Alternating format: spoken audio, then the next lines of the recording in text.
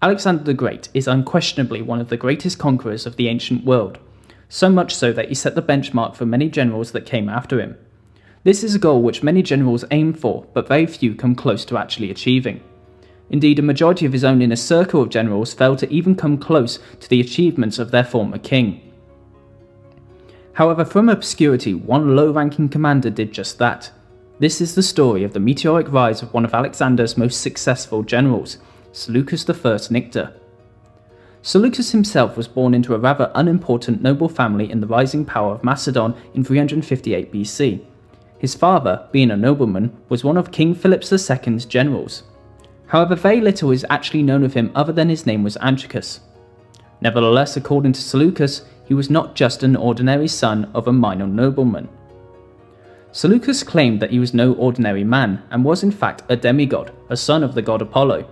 Seleucus backed this up by pointing out that the anchor-shaped birthmark on his body was a symbol of the god, a symbol that had apparently been given to his mother by Apollo in the form of a ring. It is believed Seleucus' youth was much like that of every other Macedonian noble child, which involved hunting and studying the new classical Greek way of thinking, something which had been ordered by the then King Philip II in order to unbarbarianize his people, to prove that they were more than equal to their classical, educated Greek neighbours, such as Athens and Sparta. His younger adult life was again nothing out of the ordinary, with him joining the Macedonian army. Again though, very little is known of Seleucus' early military career. However, it is known that following Alexander's ascension to the throne of Macedon, he joined the young king in his campaign against the mighty Persian Empire. Again, however, Seleucus goes fairly unmentioned throughout a majority of Alexander's campaigns, being overshadowed by the established companions of Alexander's youth, such as Ptolemy, Cassander, and Perdiccas, as well as old grisly veterans such as Antigonus and Antipater. However, it is clear that he had some faint spark of talent, as by the time of Alexander's campaigns in modern-day Pakistan, he had risen steadily through the ranks, and had even been given command of a Macedonian unit. This Macedonian unit, however, was by no means an ordinary run-of-the-mill military unit. You see, Seleucus was in command of the elite Hypaspists. These were the elite arm of the Macedonian infantry, lightly armoured and extremely mobile. You see, the way the Macedonian army worked was that the main infantry block, called the phalangites, would hold the enemy in place with their long spears, using a military tactic called a phalanx. However, the one problem with a phalanx is that it can only attack and defend from the front, not from the side or from the rear.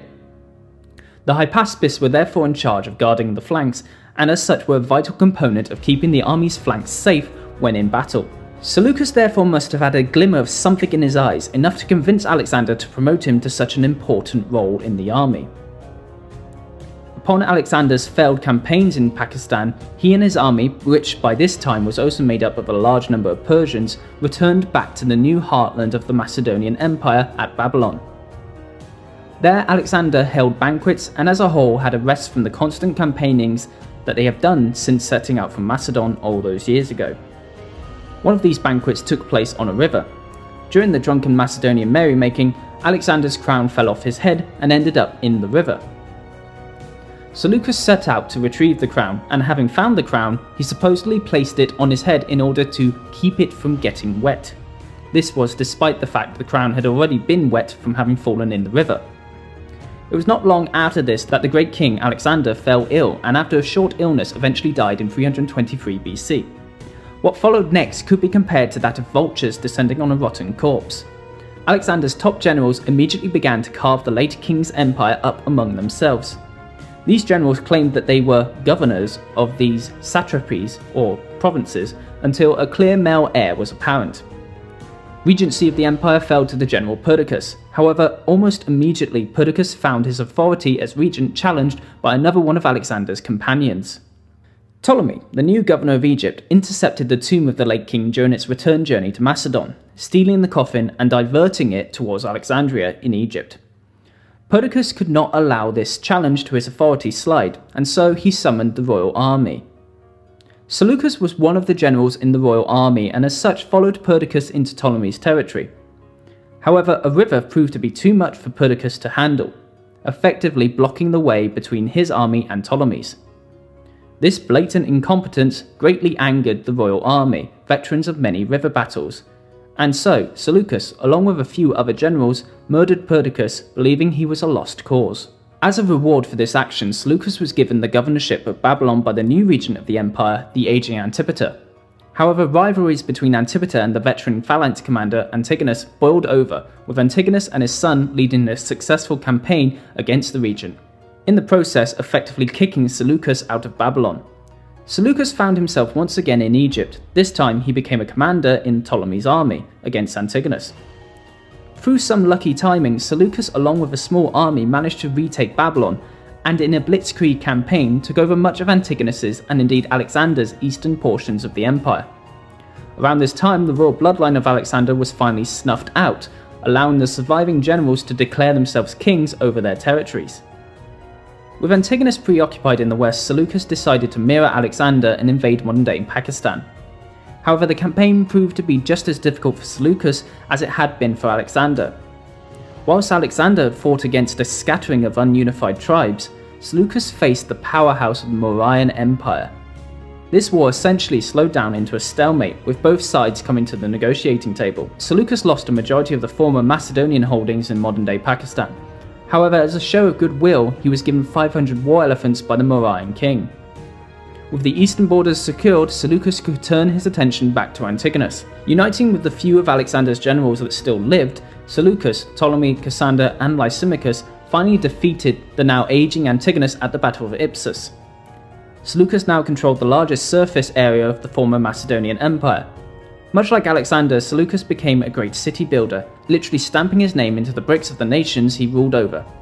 In memory of his father, Seleucus built the city of Antioch, as well as building the city of Seleucia, with some saying that he moved the populations of Babylon to Seleucia to help give the new city a boost in productivity. Indeed, the organisation of his new territories was a weird mixture of Persian and Greek administrations, with the new empire being split into different satrapies, much like how the Persians had ruled their empire. However, the major difference was that the top offices were held by Greeks. Indeed, the new lands, rich due to being positioned on the Fertile Crescent, attracted many Greeks from the mainland to the new territories, increasing the Greek population in the area.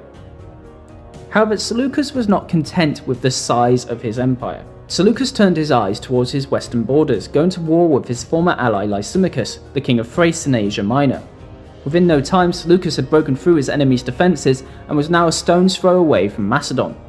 He was also by now the only sole surviving general from the time of Alexander's conquest. However, in 281 BC, just as he came within reach of seizing the Macedonian throne, thus becoming the symbolic successor to Alexander, he was assassinated by the son of Ptolemy, thus bringing the meteoric rise of Seleucus to a dramatic and sudden end. With the death of Seleucus, the Macedonian Empire would never again have a chance of being unified under one leader. Being caught up in wars against the Ptolemies, the later Seleucid kings would gradually be worn down by wars, ineptness, political intrigue, civil war, invasions, and finally the power of Rome. Seleucus' story is one of rise from obscurity to fame, but it's also a story of opportunity and knowing when to act decisively at the right time, and one has to wonder what the Greek world would have looked like if he hadn't been killed at the height of his power.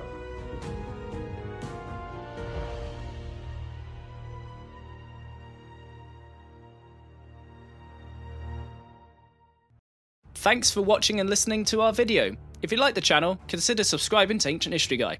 Or, if you really like the channel, head on over to our Patreon feed. There, for as little as $1 a month, you can gain access to exclusive documentaries, behind-the-scene footage, and videos before they're live on YouTube.